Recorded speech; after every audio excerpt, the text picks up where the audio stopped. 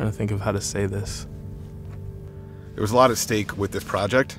Not only was it a huge client and a huge budget, but also was a little bit of a new platform for us. So taking away the amount of money the company would have made or the client name that we could attach ourselves to, it would have really elevated us in our portfolio to attract more big name clients such as this in the future. Anytime a job comes in that we have to work for, pitch on, and try to bring in.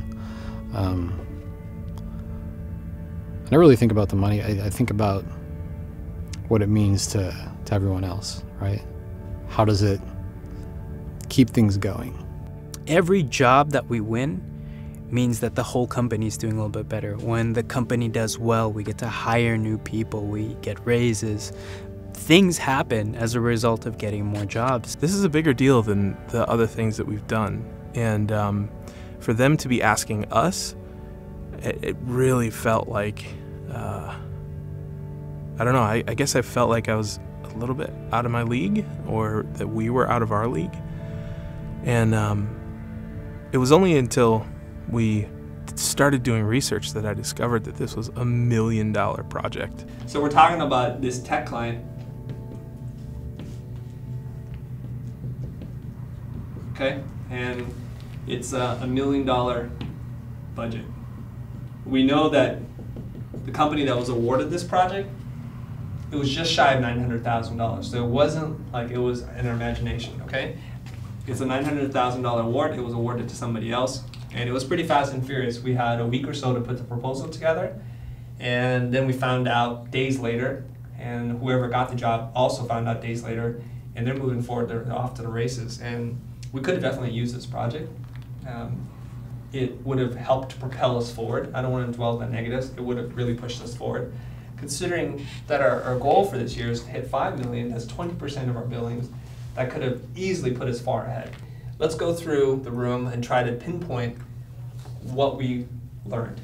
What did we do right? What did we do wrong? And we're going to focus mostly on the wrong, because that's where we have room for improvement. Okay? We started our conversation with what we did right, and I want to condense some of that for you. So here we go. We had a good-looking proposal.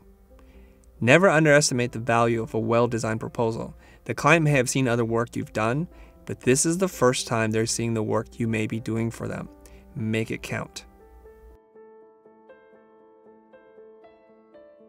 We had a good partner.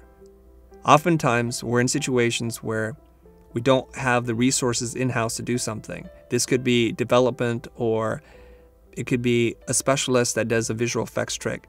This is where you need to team up with the best people on the planet. And in this case, we were able to find exactly the right company to do the job. We had a B+ call. If I'm being honest, that's exactly how it would grade us. And why was that the case? The clients threw some unexpected curveballs at us, and we were caught flat-footed. It's very important when you're doing the call, this is your opportunity to close the deal. This is where you are listening for objections and making sure the clients feel good about the relationship by building rapport, listening intently, and addressing those objections as soon as you hear them.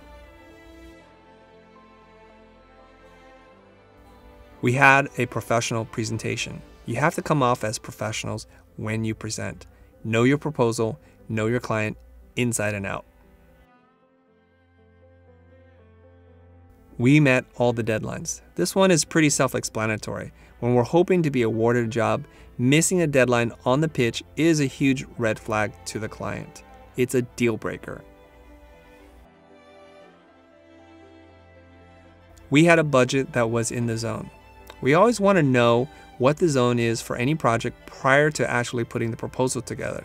This is when you employ price bracketing. You want to float some numbers by the client to gauge their level of comfort. And in this case, we were right in the zone. We were responsive. Anytime the client needed something for us or had a question, we were there and we got them the answer they needed in a timely manner. If they know they can trust us, they're much more likely to hire us. I've done reviews like this in the past before, in the military or in the Army. We have the after action review or things like that where we talk about, what was the mission? Did we accomplish it? 3 sustains, all that kind of stuff. But we lost this job